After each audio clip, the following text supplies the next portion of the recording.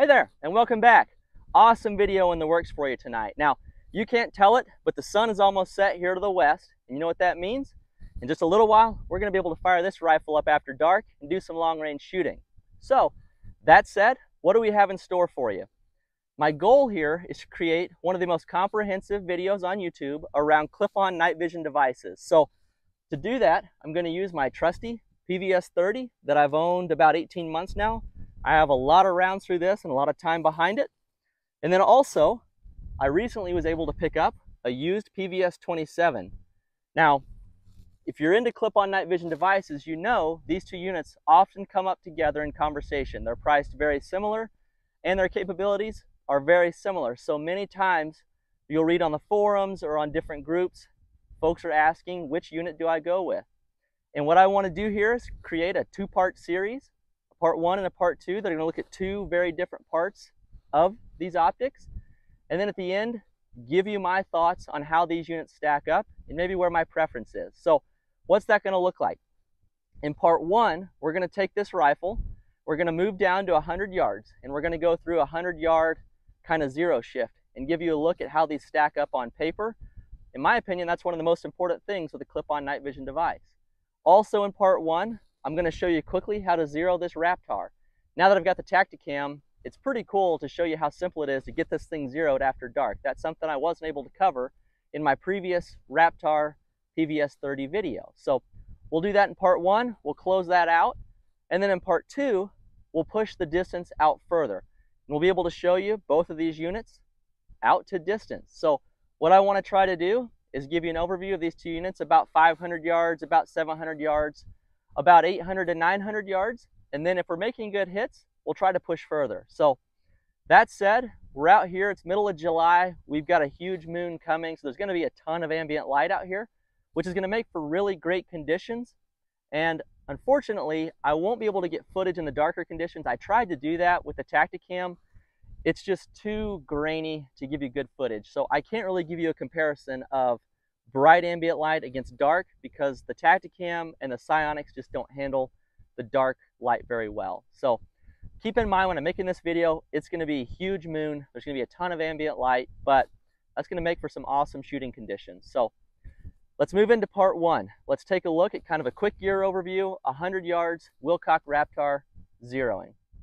So before we move down and shoot, I just wanted to give you a quick look at the gear we're going to be using tonight while we still have some daylight. So for a rifle, we're going to be shooting the Knight's Armament SR25 and 6.5 Creedmoor.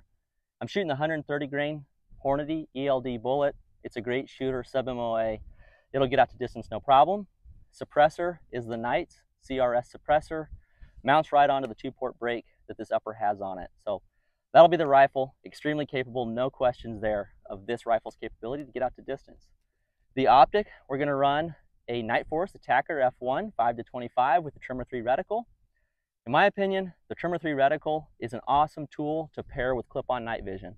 Reason being, you can make all of your holes in the reticle and you don't have to worry about dialing your knobs in the dark when you can't see them.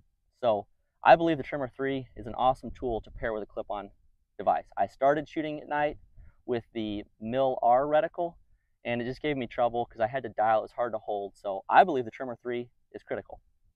Also, for ranging and IR work, we'll be using the Wilcox Raptar. This thing, I zero this at 5 mils below my center crosshair so that when I'm shooting at distance, you're rarely shooting 100 yards in the dark, and if you are, you don't need the illuminator. So when I push that down below the crosshair, that means I'm actually putting IR illumination down in the part of the reticle that I'm using. And you'll see that when I show you how easy it is to zero this thing. For clip-on devices, I wanted to give you just a quick look at the PVS-30. So this PVS-30 is an older refurbished unit that Knight's Armament put out. You can see it's the 2 AA battery model. And you can see I put a extender for the focus ring on it made by MKM Machining, I believe it is. This is a critical piece of gear. So when you look at this PVS-30, and it mounts on the rail right here, just a second. So it's going to mount and sit right here in front of the optic just like that. I'm not going to tighten it down because I want to get it off easily, but the controls, you can see the gain knob is way up here. And then normally your focus ring would be this ring up here. This extension would not be here. So when you're using a long optic like this, on this rifle for me, it was almost impossible to reach this focus ring while remaining behind the optic. So this extension I put on it totally fixed that problem. I still have to stretch to get to the gain knob, but it is doable when you're behind the rifle. The mount, this mount is kind of a Knight's quick release design. It's got a lever with a latch in it that if I were to push this on down, it would latch in, and then you just pop that to remove this, and that one comes right off. Now the PVS 27, you notice it's quite a bit different in design. It's much thicker around the front side. I believe it is a little bit heavier. It runs a LaRue mount, which you can see right here, just the LaRue style quick detach mount, which is super handy. Also 2 AA batteries in it, but what I like about it is the controls are quite different. So the gain knob is here, very similar spot, but then the focus is actually right here on top. So when I mount this on the rifle, just open the mount and it's going to clip on just like PVS 30 if I were to latch it down. My gain, I still have to reach to get to it, but this little focus is so much easier to reach. I very much prefer this when you're paired with a long optic like that. Other things I like about this PVS 27, when you turn it on, the gain knob, to turn it off, you have to actually lift it and push it forward to the off position. You can't just push it and click it off. The PVS 30, you just roll it forward and it goes off. Reason I like the lift to shut off is if you're adjusting behind the scope, you know when the scope is all the way maxed out in gain. The PVS 30, if you're trying to push your gain up, you actually can push it so far you shut it off on accident. So one thing to note about the PVS 27, if you see the way this ocular lens, the whole front piece sits down over the rail, and you can see there's very little clearance, in this case against the weights that I have on my rifle, but on some of my rifles, it actually interferes with attachments that you would put on the side of the rifle. So for instance, I put this on my SR25 ECC. I did not have the diving board for the Wilcox, so I was running a Luna illuminator up here at the 9 o'clock position, and didn't work. The PVS 27 actually interfered with the mount on the illuminator, so I could not pair those two together. So something like the PVS 30, where it's got a much more traditional type front lens, it does not extend down below. Something to think about depending on the rifle you're mounting it on. So that was just a quick kind of gear overview I wanted to run through with you. Now with that, let's roll into some 100-yard zeroing footage, and then we'll roll into footage zeroing the Raptar. So one of the first things I want to do is show you a 100-yard group with the PVS 30 and the PVS 27 and the associated zero shift. So I've already fired 3 rounds earlier today to get my daylight zero. Now I've got the PVS 30 installed. Let's put 3 rounds at 100 yards and see what it does. There's 2 bigger dots down there. I'm going to put the PVS 30 on the bottom dot.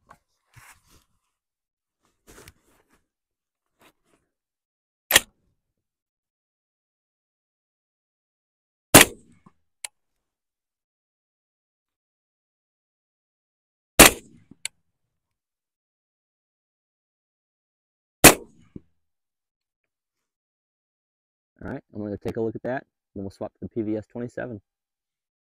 So I just got back from checking the 100-yard target with the PVS 30.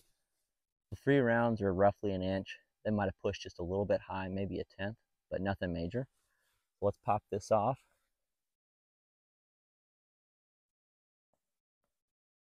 And we'll install the PVS 27.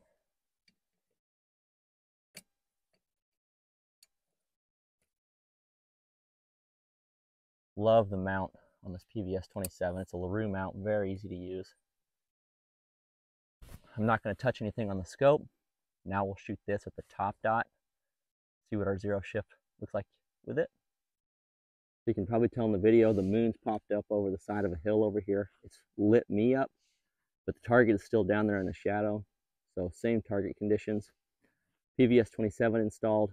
Let's put 3 rounds at the top dot. Check our group and zero shift.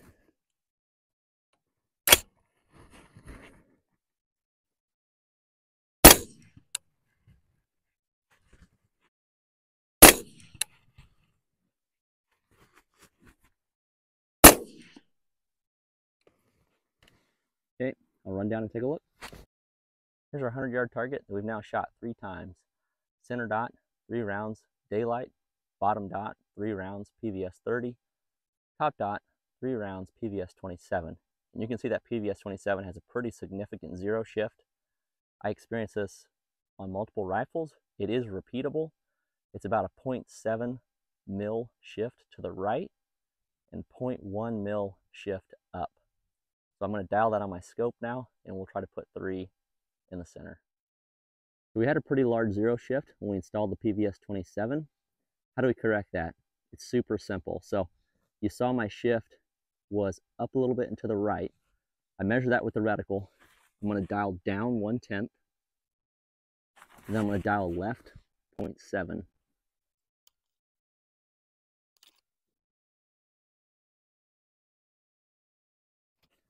Now the good news is this shift is repeatable and consistent when I remove and install the PVS 27. So I know when I put this on, that's the correction I have to dial in. Another cool thing that you can do to check your zero shift, if you have this Raptar zeroed in the daylight, like I do, 5 mils below your crosshairs, when I put this PVS 27 on and turn the pointer on, it moves the laser over off of where I'm zeroed. So right away, before I ever shot this thing, I knew I was going to have a zero shift, and I'm just thankful it's consistent. So we've dialed on our correction. Let's put 3 rounds down there and see where we land, again on that top dot.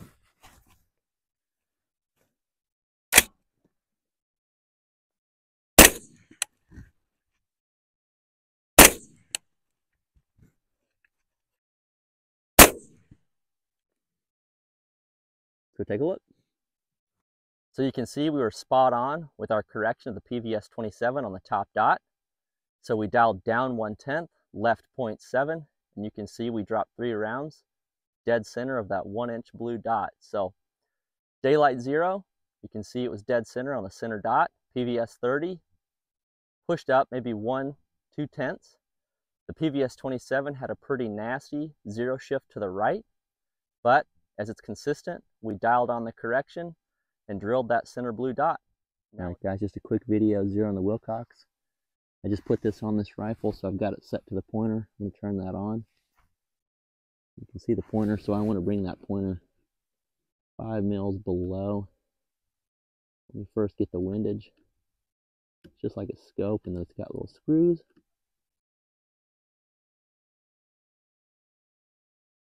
Okay, that looks pretty good. And there's an elevation screw on top.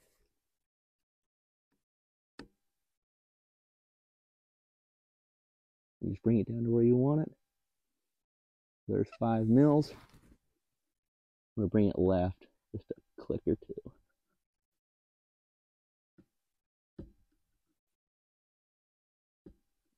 It's hard to get in the dark, huh? There we go. Alright, so that's 5 mils. So why do I put it at 5 mils below?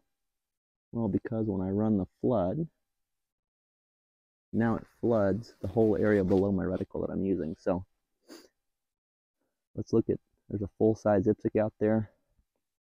So now if I point at it 5 mils below the reticle and I range it, it ranges that at 858 yards. So now I'd be ready to take a shot.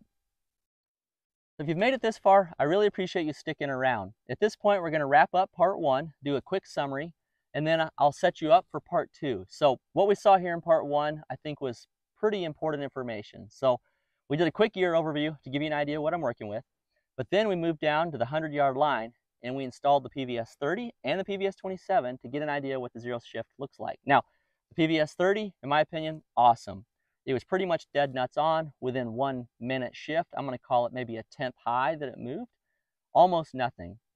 The PVS 27, however, when we installed that, you saw a pretty significant zero shift, moving the bullet up and to the right. While that's a bummer, from what I research online, I find that actually is fairly common with these PVS 27s, especially the older units like this.